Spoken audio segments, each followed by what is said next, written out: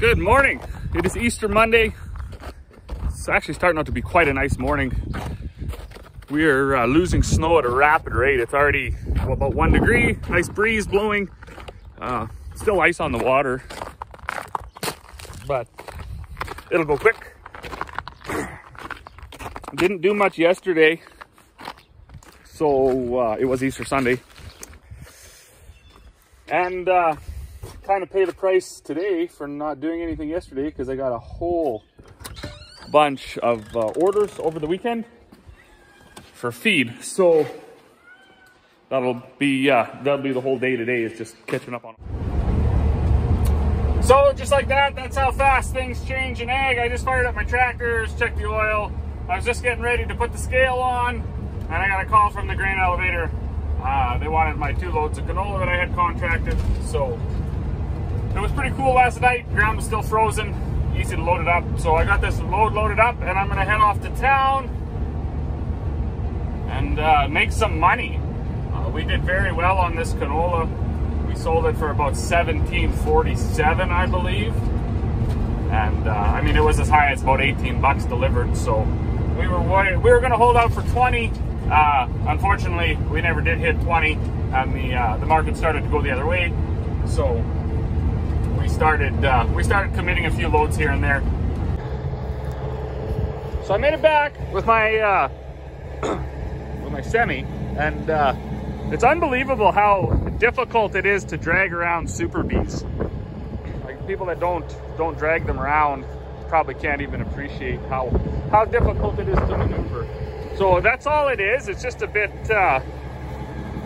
slimy, and I'm stuck. Like, you wouldn't believe it, but that's all it takes. So fortunately for me, my dad is here, so he's just gonna grab a tractor and a little sling. He'll be able to give me a little tug, and we'll get loaded, get another one out of here today. So just getting up here, this trip for me is basically 120 clicks. So I'm not sure what that is in miles. 75 miles maybe one way. Of course, up here, up north, at least that's what we call it, it's 75 miles away from my farm.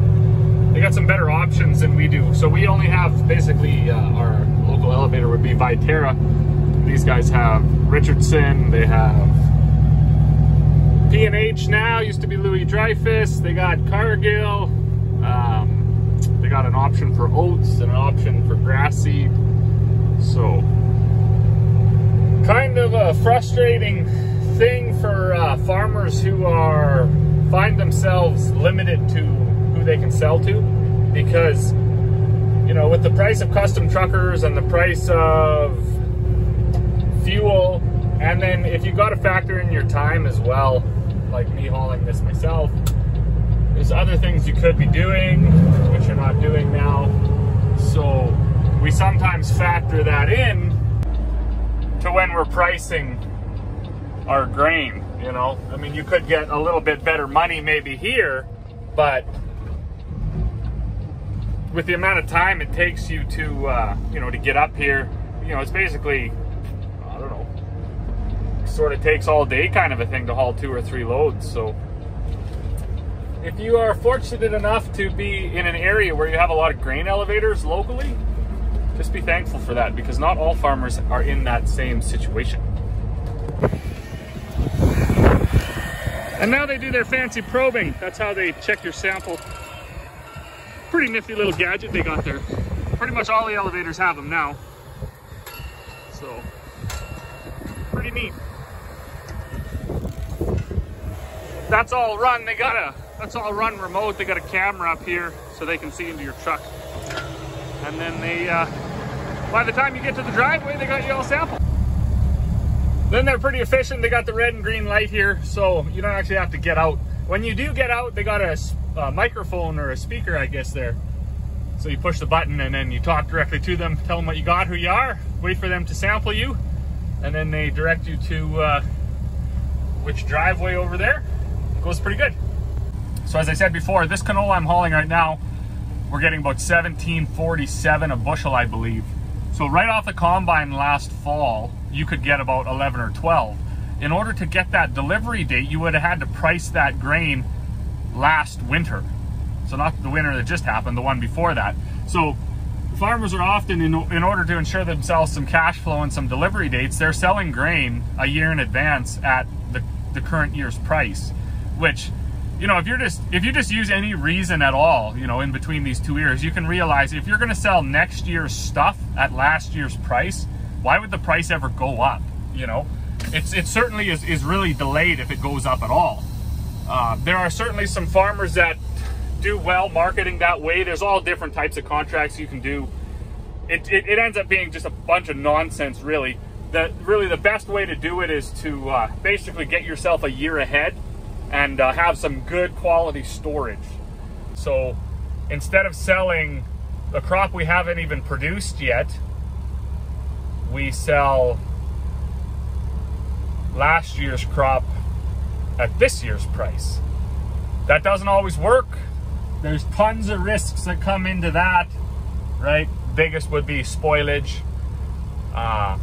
Some other risks are, you know, well, if they go for heck, then you know, you're going to be saddled with almost, you know, one crop in the bin and the next crop growing. So you end up, and there's no way to catch that. I mean, you really can't sell enough to catch a falling market. So nothing is without risks. That is though what we chose to do.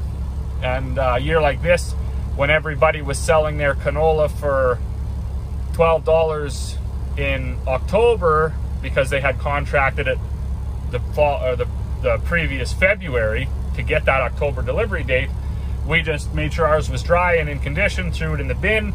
And all winter, actually, we watched the price go up, right? It was 11, then it was 12, then it was 13, then it was 15, then 16, and then 17. And then it actually was over 18 for a while. And I heard that if you were going to deliver down south, which is like, you know, it's a little bit rough for us, or to central Alberta, it's about a 550 kilometer trip one way, you could actually get like 1927, 1930 a bushel. So we did miss the 18, but we did get the 1747, which is a really strong price.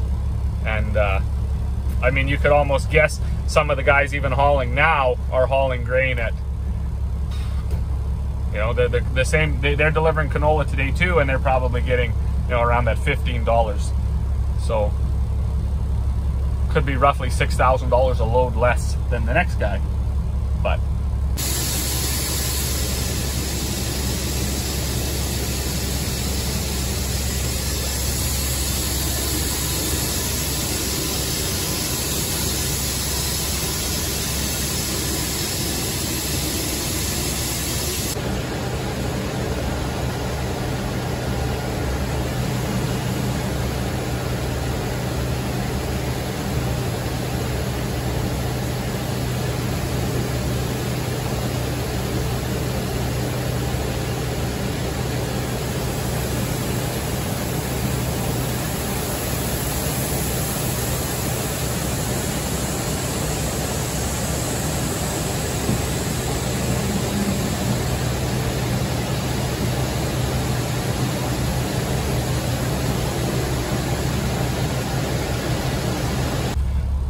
That's probably going to be it for the video. It's always a long day when you go to haul grain, but it's a pretty fun day because you get to, especially if you can haul 2 or 3 loads of canola at like 35,000 bucks a load, you can be pretty excited about that. So as always, thank you for watching, and we'll see you all on the next one.